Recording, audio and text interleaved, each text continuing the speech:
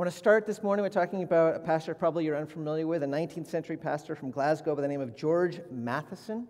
He was, by all accounts, a precocious kid growing up. He was one of those kids that got all these awards as a teenager for like these papers that he wrote and that kind of thing.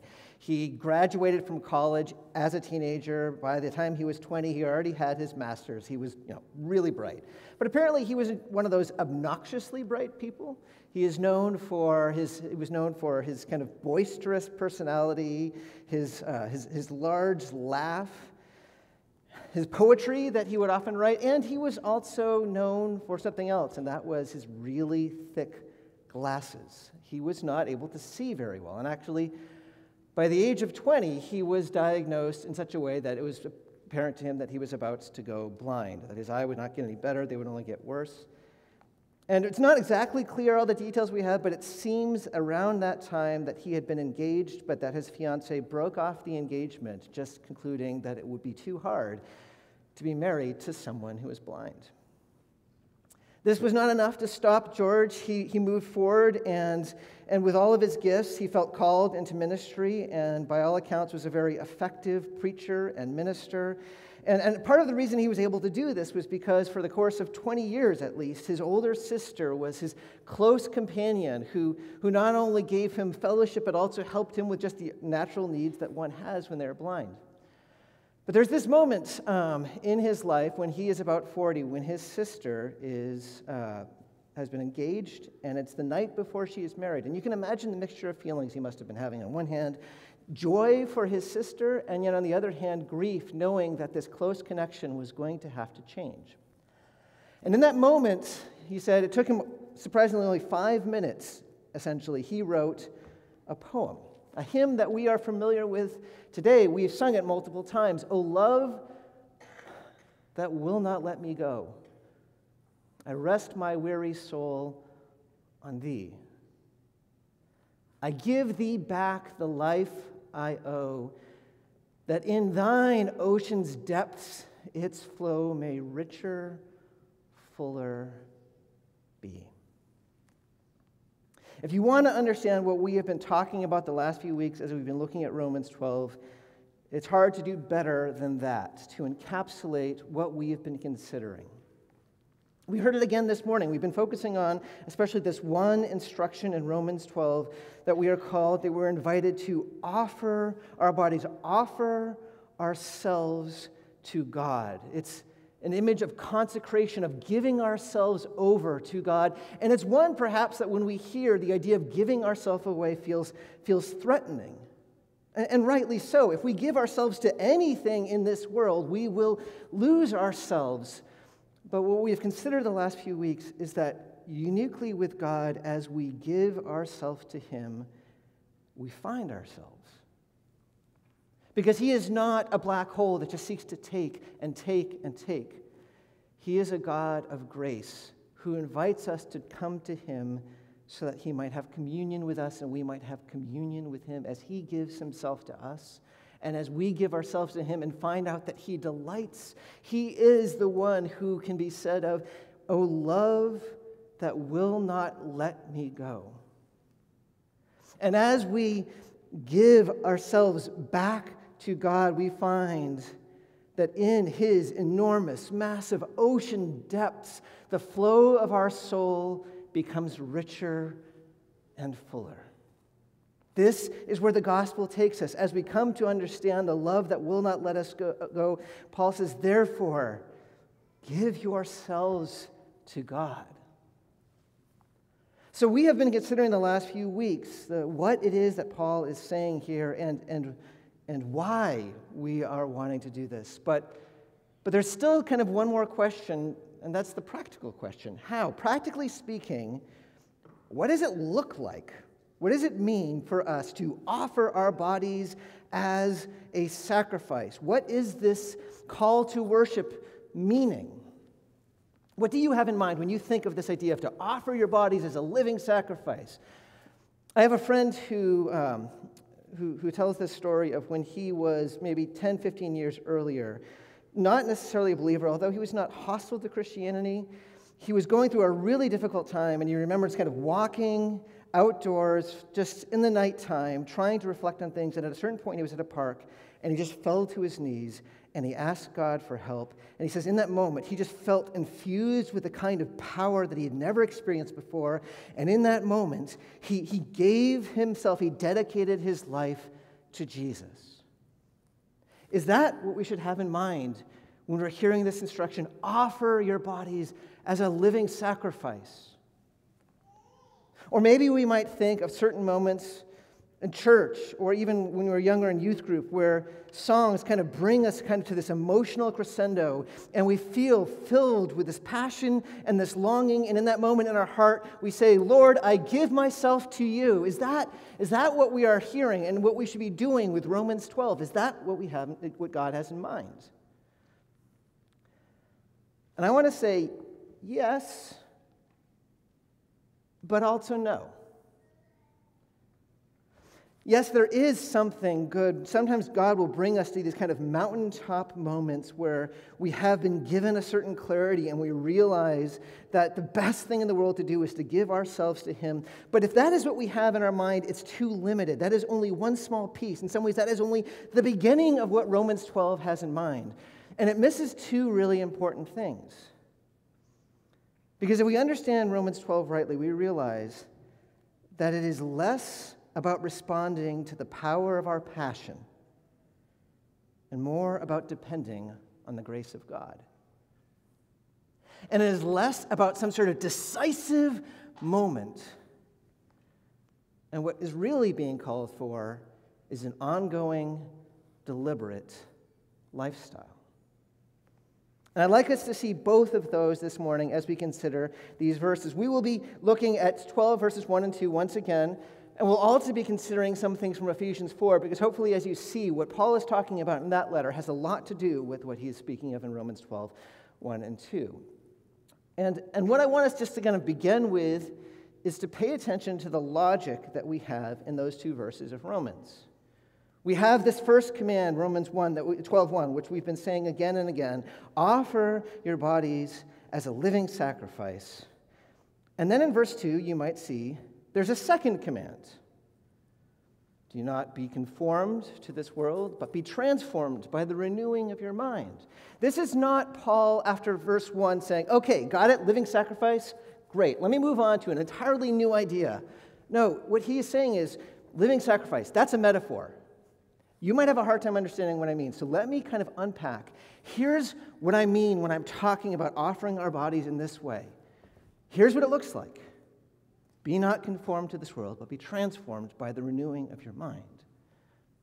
And what he's saying in this is that the life of offering ourselves to God is a life that involves the deliberate choices of entrusting ourselves to the grace of God. So first, in verse 2, we see a contrast between two influences. Perhaps you noticed it. It even kind of sounds like a wordplay. It's not a wordplay in Greek, but it still has two parallel ideas. On one hand, there's the idea of being conformed, which kind of almost has the idea of kind of being pulled back into a former way. That's one possible influence. And on the other, we say, on the other hand, don't be conformed, but be transformed, which is the idea of being moved into something new. There's these two different ideas. He says, do not be conformed to this world. And with this first half of the idea, there is clearly this idea of a clear break with a past that we need to make. This is developed a little bit more, if you noticed, when he talks in Ephesians 4. He's also having a similar idea of a break with the past. So verse 17, he says, now this I say and testify in the Lord, that you must no longer walk as you once did. And then later on, he will talk about putting off your old self, no longer living according to your former way. This is again and again this idea of what once was must no longer be. This is not, when it comes to kind of like feedback, a praise sandwich. Are you familiar with that? Like, if you're trying to help someone, the general like kind of accepted politeness is to start positive and then slip in a couple negative things, and then be positive again. Like, you've been doing a great job. Now, it would be great if you showed up not 2 hours late, but we appreciate your enthusiasm. And somehow it makes it easier, right? That's not at all what Paul is doing. He's not saying, your life, pretty good, but he's saying, we need a break. It must be no longer. What once was must no longer be, and don't let it pull you back. And what is it that we are to make a clear break from? It's the life of godlessness. So when it says, do not be conformed to this world, literally it's to this age. And when Paul speaks about an age, he's really kind of speaking almost about the human project since Adam, of seeking to live with God outside of the center where we are in control. When he says in Ephesians, when he talks about your old self, he's talking about the way we once were, where we were holding on to control, where we were seeking to be the one who navigated our own life, and we're trying to be self-sufficient. That is what he says. You need to break completely from this way of you doing things on your own. You must no longer be conformed to that way. Why? Because it was a complete dead end. Perhaps the best way to encapsulate the problem with this former way of life, which we considered when we were looking at Romans 1 with this idea of idolatry, is what Paul says in verse 18 of Ephesians 4. We were alienated from the life of God. That is not how humans are supposed to be. We are only able to be what we are to be when we are in communion with God, and when we have been broken away from the one who made us. That does a number on us. It changes the very way we have of even being able to experience reality. In the subsequent verses, it talks about us becoming kind of deadened in our awareness. So skipping later, you might notice it talks about hardness of heart and callousness in verse 19. Callous, if you ever playing the guitar, you might know if your fingers get calluses, they stop being able to feel things as much. And that's the idea that the heart kind of loses, we are no longer able to sense the things that we're supposed to be able to sense. Talks about here the mind being darkened in its understanding. With darkness, we are no longer able to see what we are meant to see. And if you move back a little bit further, it speaks of futility of our minds. The idea of purposelessness. That is, that we have this sense that we are meant for something.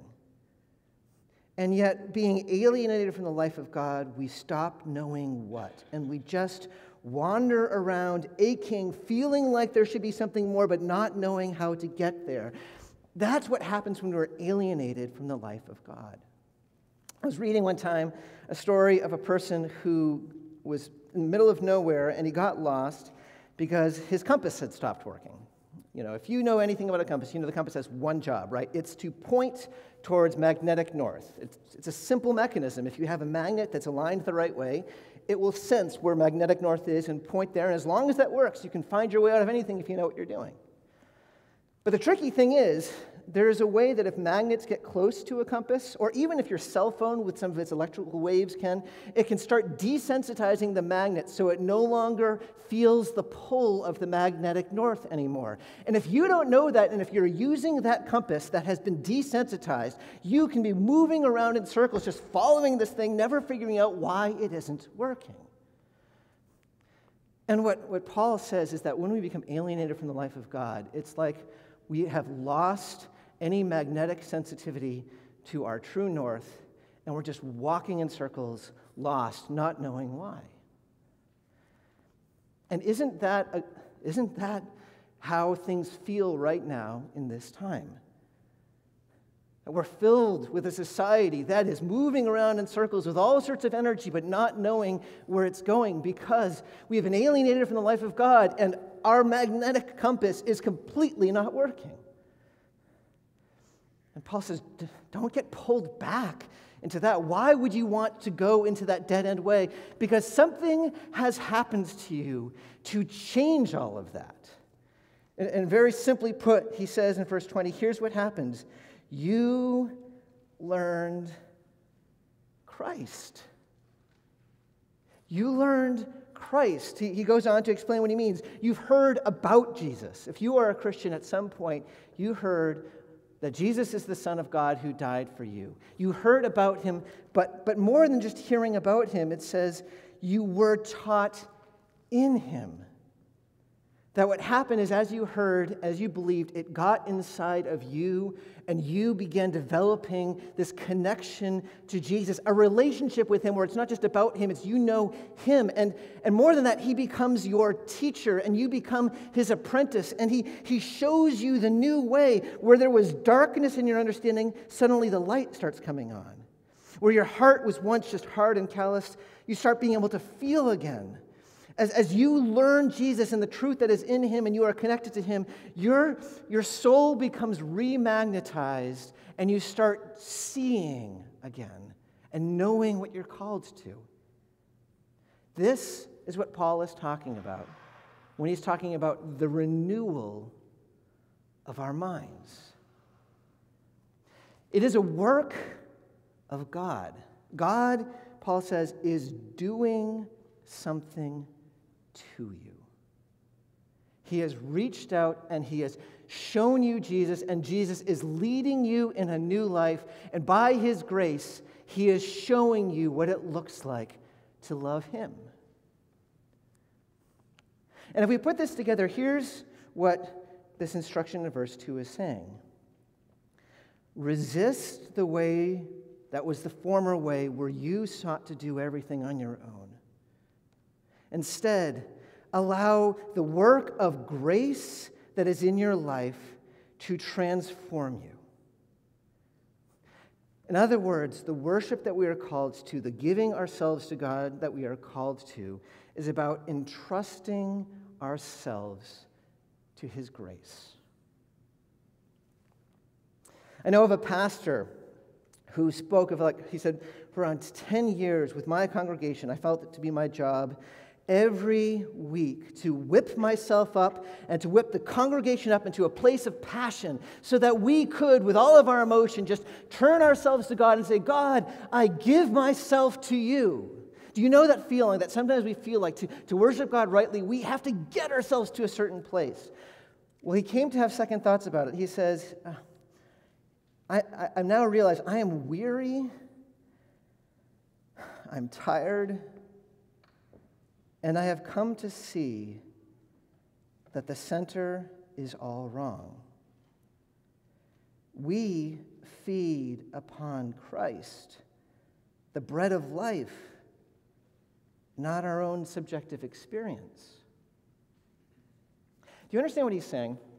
We have, I think, locked into our mind somewhere that there is a quid pro quo when it comes to worship. That God has done so much for us. He's given his Son. He's forgiven us. He's given us eternal life. Now it's our turn. And what we need to do is give ourselves back to him. But there's a problem with that. Us doing something on our own is what got us into this mess in the first place.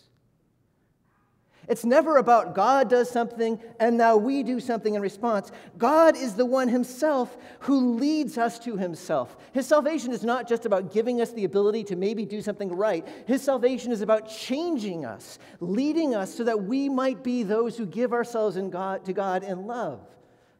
Every Sunday, we kind of are meant to recognize that because every Sunday it's God who calls us to worship and gathers us. Every morning, it is God who awakens us to himself and leads us to learn how to love him. The idea of offering ourselves to God is about learning to rely more on his grace as he leads us to him. Let me tell you, if you realize a simple truth, it will change everything about the way you relate to God. Jesus is your worship leader. You don't need to somehow figure it all out. Jesus is the one who takes you by the hand and leads you to God. It is all about depending on God's grace. And as we understand that it's about depending upon God's grace, there is a second thing that we need to see in this passage, and that is this work of learning to entrust our lives into God's grace, that is worship, is about an ongoing, deliberate lifestyle. Let me just point out something that's obvious. When Paul says in verse 2, "Do not be conformed to this world, but be transformed," the very fact that he makes this his instruction shows that he understands and he believes that this is not going to just happen automatically. That there's every chance that if we are not paying attention to it, that it won't happen. That there needs to be a certain degree of choosing and intentionality for this to become true. Which, if you think about what he's calling us to not be conformed, but to be transformed, the more that we think about it, the more that it becomes clear that, of course, it's going to take intentional choosing. I want you to just think for a moment about all of the choices. There's probably thousands of choices you make in a given day. The choice to stand up or sit down. The choice to go for a walk, to not go for a walk. The choice when you're at a business meeting to talk or to be silent. The choice to, later in the afternoon, decide to have a snack. We could go on. There are just choices after choices after choice. And my guess is that if you, at the end of the day, look at all the choices you made, there is not some major map with a plan for the day where you're looking at every single choice and you're like saying 4:45 eat Triscuits. Like that's not that level of intentionality, right? Most of the times we make choices, it's not even for any conscious reason. We make choices because of social cues, right? Like right now you're not all talking because you're looking around realizing, oh yeah, it's not the time to talk. We are influenced by each other. We make a lot of our choices without even thinking because of habit. We don't choose, I'm going to brush my teeth right now. It's just something that we know we do because we've done that again and again and again. We make our choice because of just certain desires that we feel. I'm hungry. I'm going to have a snack. We don't think that much about it. Social cues and habits and desires, all of these have an enormous influence on us without us even thinking. And here's the challenge with that. Those three things are the very areas where we're most likely to be pulled into the way that we're trying to not be living. I mean, think about the instructions that we've considered. Do not be conformed to this age. That's about social cues. That's about when we look around and see the way that the society is. Do not continue in your former way. That's saying that there are habits that can be deeply ingrained in us that are not the way that we want to be, but the way that we once were. He speaks about deceitful desires, which means there are things that if we just follow what we want, we will find ourselves going directions that we do not want to go. So much of what shapes us threatens to pull us in the wrong direction. And so that demands a certain level of attention, doesn't it? To not be conformed to our former way.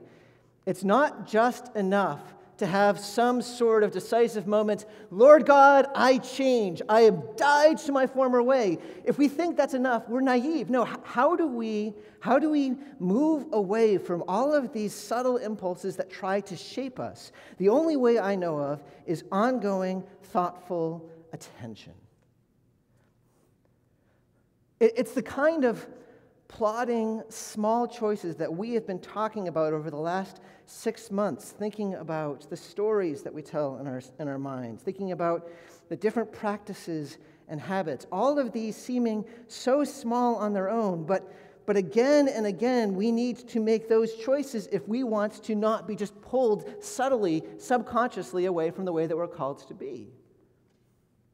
And it's true when we're talking about the second half of this, not just being conformed, but being transformed as our mind is being renewed.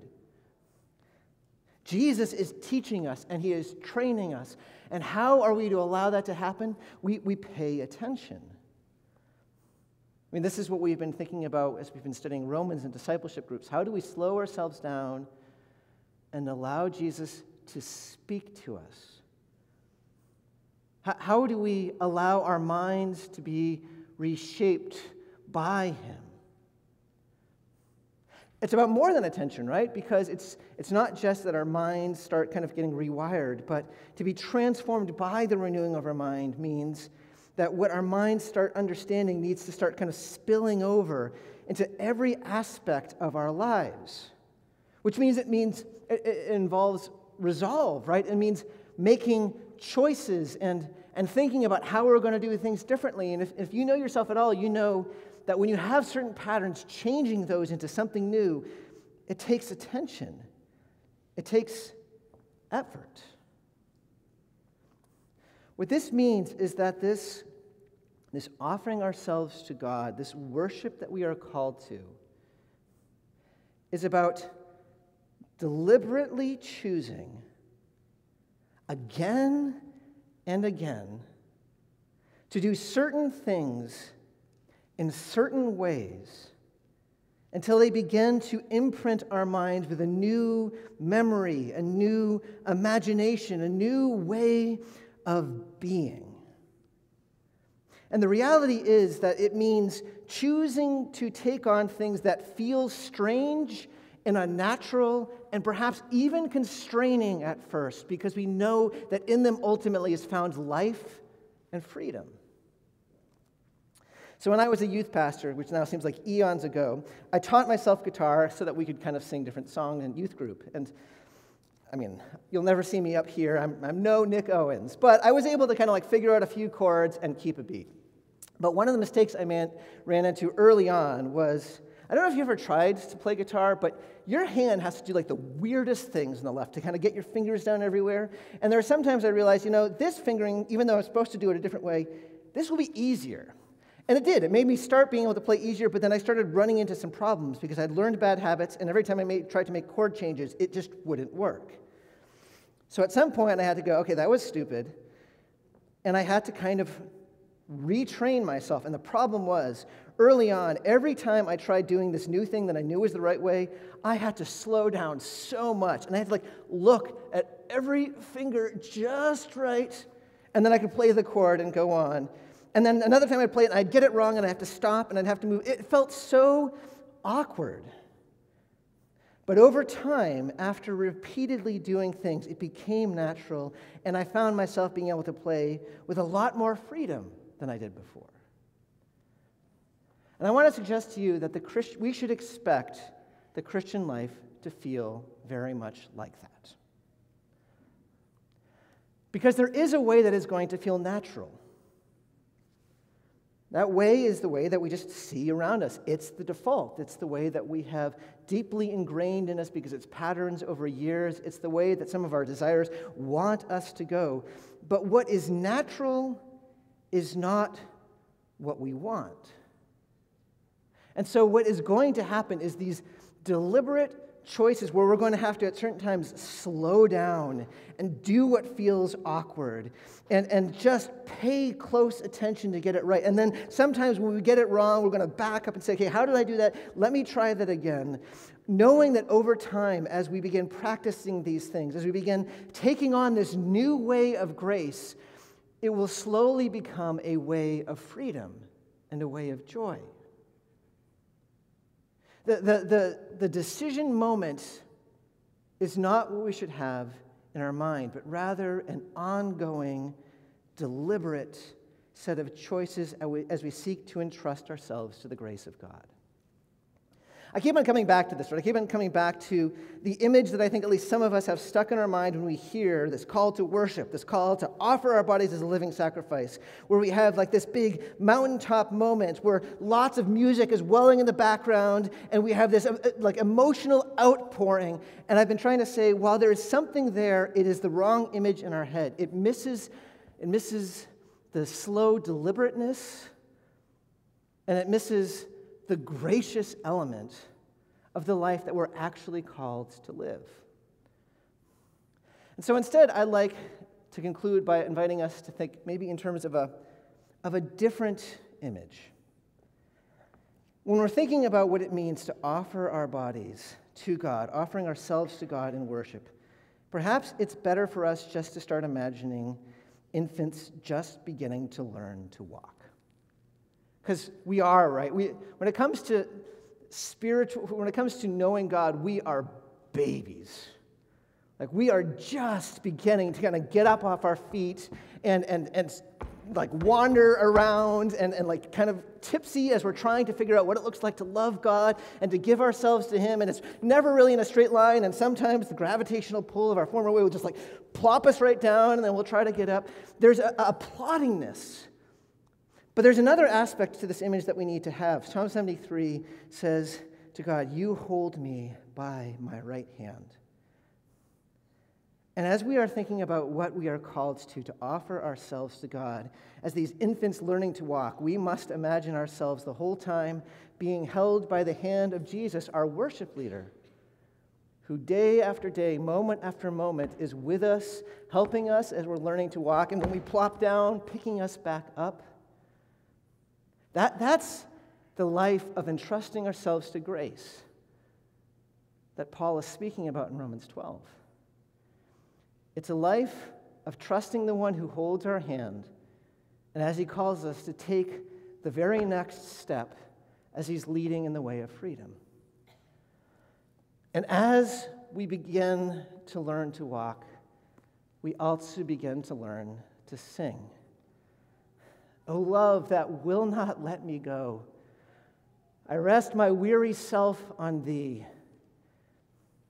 I give thee back the life I owe, that in thine ocean's depths its flow may richer, fuller be.